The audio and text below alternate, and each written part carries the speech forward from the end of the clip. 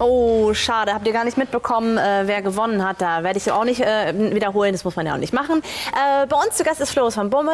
Thank you so much for taking your time today to be here. I know you're a very, very busy person.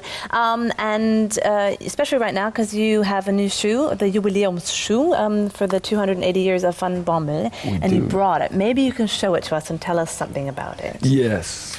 I have to be very careful. I know, because it's really, very special. It is very special, yes. Maybe it's the most special thing ever in the world of shoes. Okay, if you say so. If you say so, then that's fine. No, it's not. No, so we exist 280 years. That's quite old. It is. So to celebrate it, I found this shoe. And you really did find this shoe right near where you produced the shoes in the in the water, right, or something? Yeah, near the water. But not me personally. I didn't dig in the ground. Not you, but somebody found it. Yeah. Somebody found it, and it's estimated to be more or less 280 years old. But is it a Van Bommel shoe? Maybe. Or you don't know? No, I don't think think be. So. Could be, but that would be very coincidental. Okay.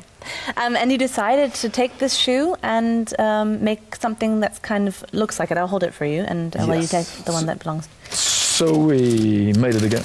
We made a reissue. So there are quite some details. There's a funny detail over here, because there used to be a hole here. So the guy who wore this shoe, he wore it for a long time. So there's a hole at his little toe. So there's a stitch around it. So they stitched a small piece of leather on it, and we put that also over here. And then what's quite special, I think, for such an old shoe is that here there's a corner, and that's like a decoration. So it's not 100% functional, the shoe. So they try to make it nicer than it should be.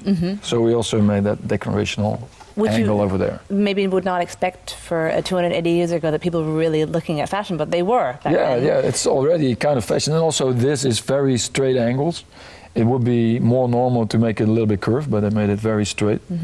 So it was a Van Bommel shoe for sure. Yeah, I'll just tell our viewers, dieser Schuh ist 280 Jahre alt und so alt ist auch die Firma Van Bommel, für 280 Jahren gegründet. Dieser Schuh wurde in der Nähe der Fabrik gefunden, im Wasser vergraben, und das haben sie jetzt genommen und genommen, um den Schuh nachzumachen, haben hier, weil der junge Mann, der Mann, der es getragen hat, hat hier ein Loch reingelaufen und hat dann einen Stoff, also ein Stück Leder drüber geklebt. Das haben die dann hier auch gemacht. Und dass hier das nicht rund ist, sondern eckig, war damals auch schon sehr stylisch. Also der Mann, der das getragen hat, war schon ein sehr stylischer Träger. Und vielleicht war es ja sogar ein Van Bommel-Schuh. You, of course, have not been doing Van Bommel for 280 years, obviously. No. You are the son, I think it's in the 7th or 8th generation? Ninth generation. And in like 1996, I think it was, you were sitting with your father in the office with lots of other people, and he said, you know, we have to be a little bit more modern. We're going to do a new collection called Floris van Bommel. What was the first thought you had when your father said that in front of all these very important people in this meeting room?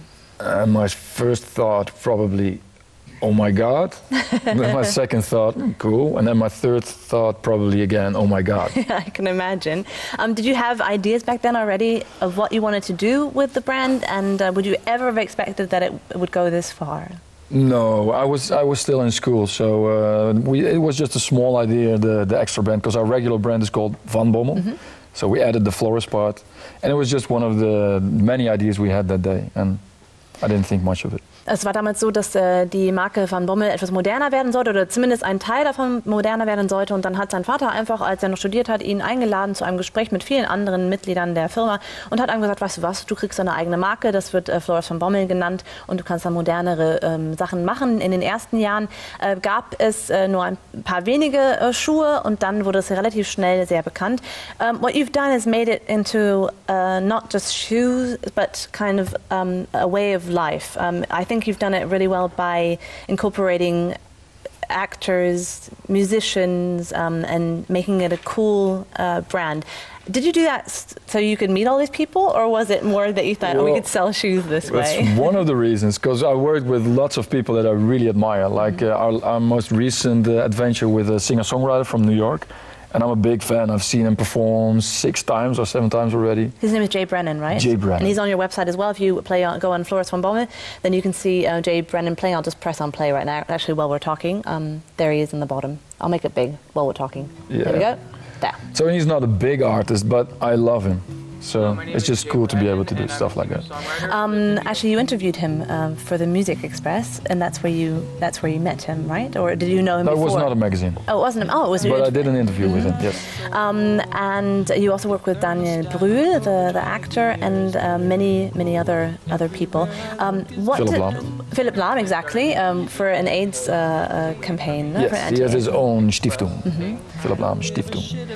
And what do the people say when they say, what does shoes have to do with the AIDS Stiftung, or what should I as a musician, what can I do to help you promote your shoes? Do they say it's a good idea, or they've kind of taken it back first, or how do they react? Well, some people are surprised, but the bigger the surprise, the more I like it. I'll translate a little bit for our viewers. Also, hat mit ganz vielen berühmten Leuten zusammengearbeitet, unter anderem Daniel Brühl, dem Schauspieler, oder auch mit Philip Lahm für die AIDS-Stiftung von Philip Lahm. Hat auch mit einem neuen oder relativ neuen Künstler aus Amerika, aus New York, Jay Brennan, zusammengearbeitet, und den hat er entdeckt bei einem Interview, hat den schon 6-7 Mal live gesehen und hat eben mit den allen Kampagnen gemacht und auch mit den Schuhe zusammen, also diese Kampagne veranstaltet, und ich habe nur gefragt, ob es für ihn, wie die so reagieren, und er sagt ehrlich gesagt, wenn sie überrascht sind, dann freut er sich am allermeisten. Your shoes are very different, I think, and you have different, you have your sneaker line, which is actually wasn't from the very beginning, that came a little bit later. You have shoes for women, which is they're in the flagship store. I'm wearing them. I know. I'm so lucky. And you opened the flagship store in Cologne, where you present the shoes for women for the first time in Germany. You couldn't get them in Germany before. Is it for a man to make women's shoes? Is it hard to kind of know what we girls want to wear on our feet? It is. Yes. So how did you? Women are a big mystery to my man brain. For all of you men, and you will never figure us out. I don't understand what you think. So we hired some new people. We hired some women because they understand better what women want. Okay. So it really wasn't about what you men want to see on our feet. You really thought about what we wanted to wear. Yeah, for sure. Oh, okay. Sure. Also es gibt, wie gesagt, den Flagship Store in Köln auf der Ehrenstraße, und da werden zum ersten Mal die Frauenschuhe in Deutschland verkauft. Die gibt es in Holland schon länger. Und er hat dafür Frauen eingestellt, weil die sich mehr mit dem Mysterium der Frau auskennen. Und darüber werden wir gleich noch ein wenig sprechen. Erstmal kommen wir zum Klickblick. Thank you so much, Floris, for your time right now. We'll talk in a minute. Und ihr könnt natürlich gerne bei uns in den Chat reingehen auf nrw.tv und mit Floris sprechen, oder ihr lehnt euch einfach nur zurück und kriegt ganz viele Informationen vom Christopher.